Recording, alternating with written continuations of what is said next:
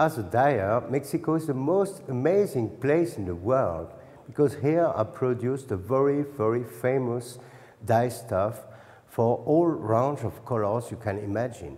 For example, this indigo of very high quality from growing plants here, the famous cochineal for all kinds of red, palo amarillo, the fustic wood, and also some local plants for local dyers.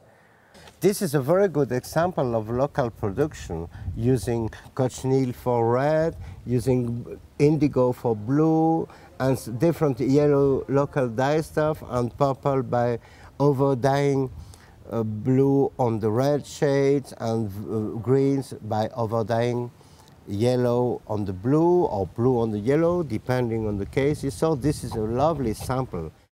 Now I will explain you about the processes to use this dye stuff.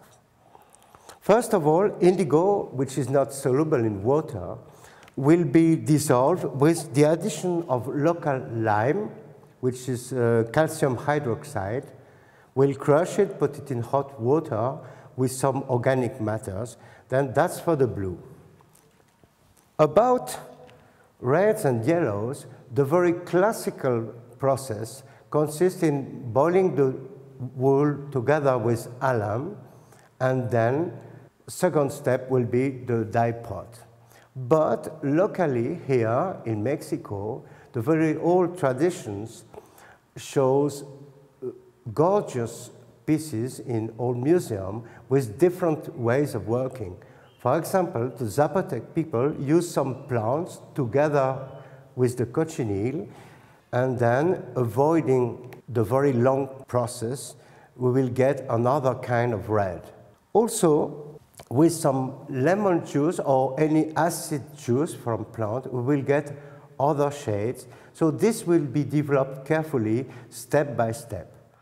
Michel, the Slow Fiber Studios, this workshop is part of that program. We are very interested in sustainability and ecology.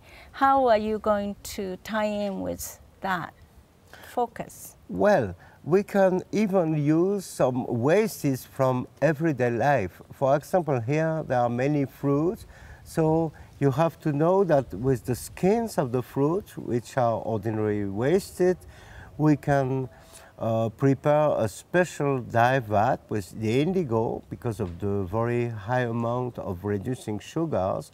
Some others can even be used as weakly acid components for some other dye bath, as for example cochineal.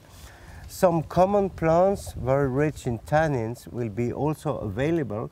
Then by associating all these supplies with a very, very small amount of minerals, as for example the local lime, which is used to wash the maize here before cooking it, or maybe the natural alum, which comes from the mountain.